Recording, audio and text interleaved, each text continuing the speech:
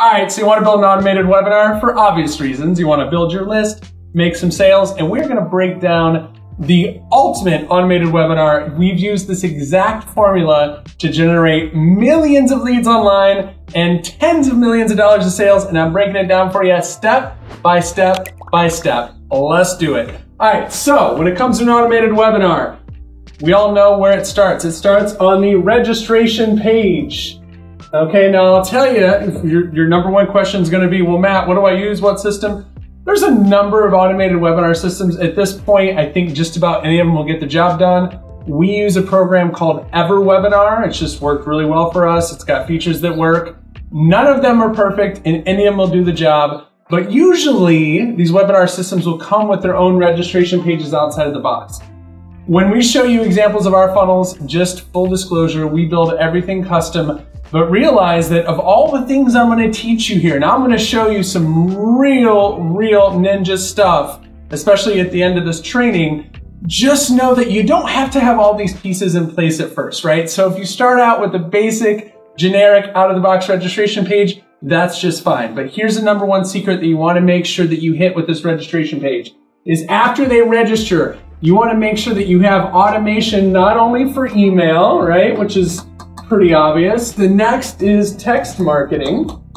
And we usually make this optional because there'll be an option of like, hey, do you want to give, if you make phone number required, it's going to hurt your registration rates pretty bad. But if you make it optional, you get the best of both worlds.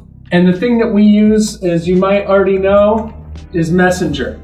Okay, this is a little bit more advanced. You might not have it in version 1, but it really helps your attendance rate. We see anywhere from 60 to 70% attendance rate, which as far as I know is just about the best in the industry. So you got them registered. Where do they go next? They go to a thank you page. Okay, so on this page, you want to make sure, I think this is the number one problem that people have. You usually have a video there. On that video, be sure you recap why they need to attend the training. What is in it for them? That's always the way you want to position every message that you ever do. Of course, you want to say things like be on a computer, because computers convert better than an iPhone. You want to let them know, bring a notebook, all those kind of things, but make sure that they know with crystal clarity why they cannot miss your event. So after the thank you page, then the next move is they go to the webinar. Okay, in regards to when do you run the webinar, what we generally do is we'll give them, what we found is when you offer more than one time, it improves a few things. First of all, it improves the registration rate because when people have more options, they're more likely to register, but it also improves the attendance rate. Don't allow them to register too far out. When you make it 2, 3, 4, 5 days, the further out it is, the less likely they are to attend. Most webinar systems, including EverWebinar, have a feature that's called just in time. You can actually schedule it every 15 minutes. We like to do every 30 minutes just because it seems a little bit more natural. Quick side note here, never try to act like your webinar is live, okay? As soon as you lie to your prospect, you lose all trust and the sale is done, okay? So we don't go, hey, this is an automated webinar, welcome to the automated webinar. We don't advertise that it's automated, but we never, ever, ever, ever let on that it's live when it's really not, okay? So you got them to the webinar. Here is where the money comes, all right? When they're done with your webinar, you're gonna have a certain percentage of people who are gonna buy. In regards to what's a good conversion rate, if you do a couple percent, 2%, you're in the game. You can make enough money to advertise. Usually if you're doing 3% on an automated webinar, you're doing well. Don't listen to these people that tell you better. Grant Cardone is getting above 6% right now, and that's Grant Cardone, a client of ours that we run. So anywhere, as long as you're doing a couple percent, you're doing okay. And the way that you improve that is with the follow-up. So this is an absolute essential that will pick up tons of sales. So after your webinar, pretty much any automated webinar system will allow you to take those people and put them into different buckets. Might be a tagging system, might be whatever. Generally, you'll need to connect this to some sort of a CRM or an email marketer or whatever, right? This is a little bit more of an advanced training. Again, you don't have to have all these pieces, but I'm telling you, this is something you can do. And once you set it up, we still have webinars from a decade ago that are still making sales to this day, okay? So the buckets that you want to put people in obviously there's the people that buy, right? When people buy, you know, do a little dance, right? You're happy. So you got the buyers, got all these people, but beyond the buyers, you have the no-shows, which will be probably your largest bucket, all right? Especially as you get started, this most likely will be half or more than half of the people who register. The second group of people are people who start the webinar, but then leave before your call to action, right? CTA, call to action. During this webinar, there's gonna be a point in time, right? Well, Matt, when should I give the call to action? I'm gonna just tell you this right now. Every webinar we've ever been, I've been doing this for well over a decade, okay? Every single time we set out and we say, okay, we're gonna have the call to action at 45 minutes or like 50 minutes or within an hour. And we don't always do it. And I'll just tell you this. And actually I learned this from Dan Kennedy.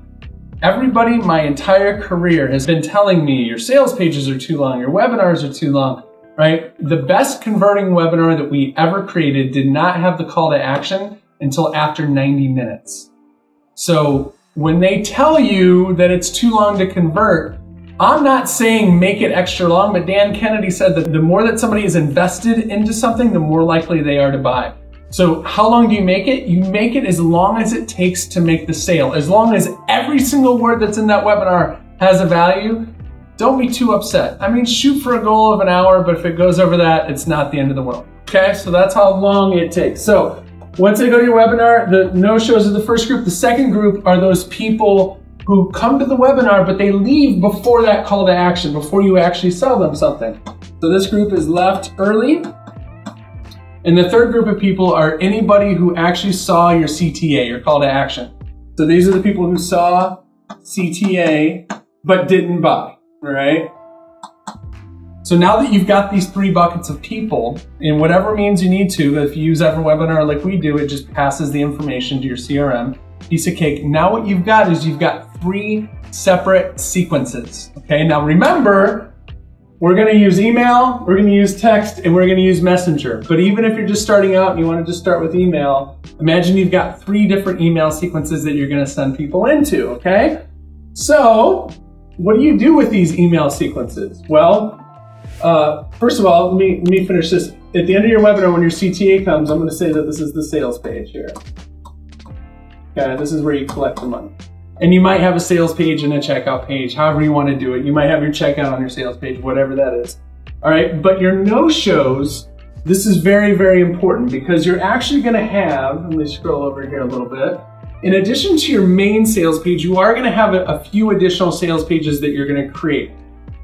They're going to be very similar to your main sales page in that they're going to have your offer, your details, your bonuses, whatever those things are that you want to put on there. But some of the additional pages, you're going to have a replay page. All that is just the sales page with the webinar video at the top. You're going to create another one that's going to be a bonus added page. And I'll tell you why you're going to build that in just a second here. And then you're going to have a final page that's going to be a last call page. And we'll talk about that more in a second. But just realize that what you're going to be doing is you're going to be building a series of sales pages. Like we built out the 10X income system for Grant Cardone. That thing's got, I think, like 20 different sales pages, okay? But you'll start small, and I would recommend that you start with these particular pages. Now, once somebody goes to your webinar, I told you that there's three buckets they're gonna go into. If they're a no-show, what you wanna do is you wanna send them a re-register campaign. Okay, a rookie mistake here is if they don't show, you send them the replay page. You do not want to do that. The reality of it is the conversion rate on being on the live webinar versus watching a replay page, it's night and day. It's not even close to as high on a replay page. So anybody that doesn't show, you send them back into the registration at the very beginning, do the whole thing again, and it's going to increase your likelihood of them converting. Now, if they left early, what you want to do is you want to send them a replay. Hey Bob, looks like you had to bounce a little early. No worries at all. Here's the replay, okay? You don't send them the re-register because then it kind of loses that illusion again. You're not telling them it's live, but you don't want to do that. Instead, it's just like, hey, you got to leave early. Here's the replay, and you send them up to the replay sales page. That way they can buy. And as a quick note on this replay sales page, just put the offer right underneath it so that as soon as somebody lands on it, they can buy. We used to test out making them wait to the call to action and then unlocking it. Don't do any of that stuff. Just keep it very, very simple, okay? So the people who saw the CTA, you already gave them the pitch. So now what you need to do is you need to give them a reason to come back. And that's why we're creating this bonus added page. All right, so now you've got a real reason of, you know, hey, I saw the offer, I didn't buy. Well, hey, we just sweetened the deal for you. Come check it out, and you send them to here to buy. Okay, so these are 3 different sequences that happen depending on their behavior. If they don't show, if they show and leave early, or if they see the call to action, you send them different sequences, ideally with all 3 of your different marketing channels, but at a minimum with your email. Now, once they finish these sequences, okay, so like the re-register campaign, maybe that's, you know, 5 emails or whatever that might be, right? What you want to do is you want to send them all into the same sequence, which is going to be a last call sequence. This is going to be this sort of countdown that's going to happen, where what you do is, ideally, you can use a tool that's going to put a little countdown timer on the pages. Again, if this is too fancy for you, don't worry about it, but you want to create the urgency of, hey, you know, this is going to happen in 5 days. We're pulling down bonuses, we're raising the price, or whatever that thing may be. But just imagine that depending on what bucket they are, they get their initial sequence, and then everybody goes into the same sequence at the last call, and then the webinar promotion is over.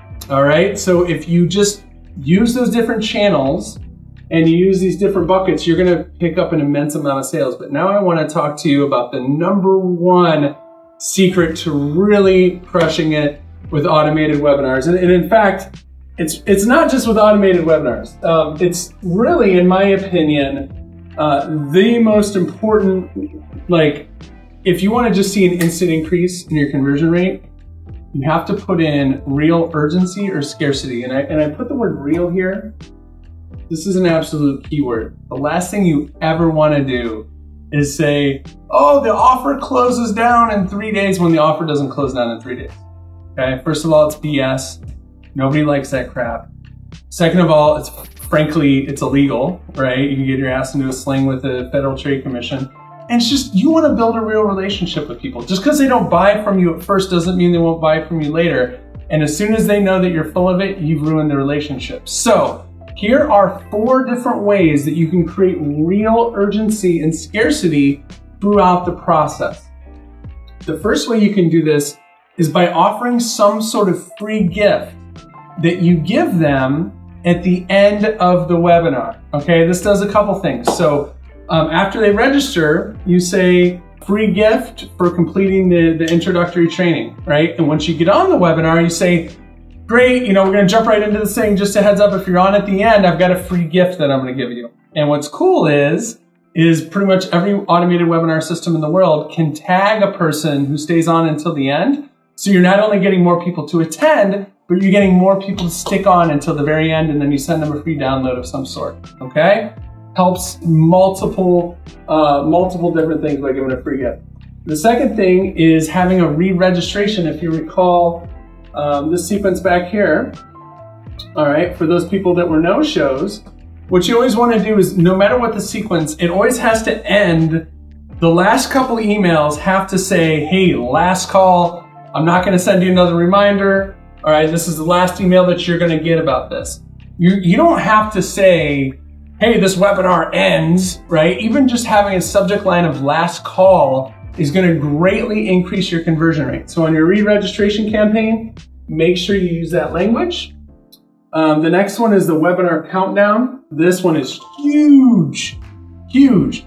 So what we do is on the webinar, when they get on, we give them the call to action, give them the opportunity to buy, and then we always put up a countdown timer. And what we do, instead of saying, oh, we're closing the offer, what we do is we always start taking bonuses down after, for example, say 10 minutes.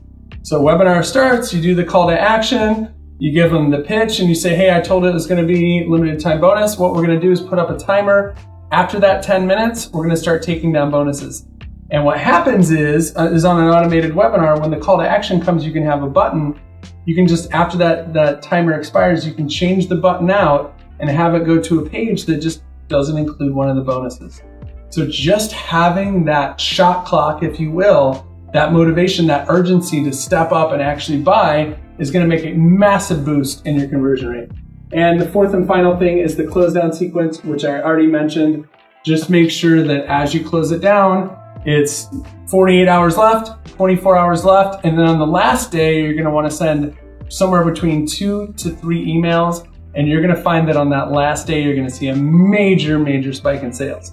So that is the breakdown of the ultimate automated webinar. Obviously, there's a lot there. You might need to watch this video twice. The bottom line is, even if you just pick up one thing at a time, when it comes to an automated webinar, every little piece, the attendance rate, the registration rate, right? Every single step along the way, just getting any boost in conversion can make all the difference.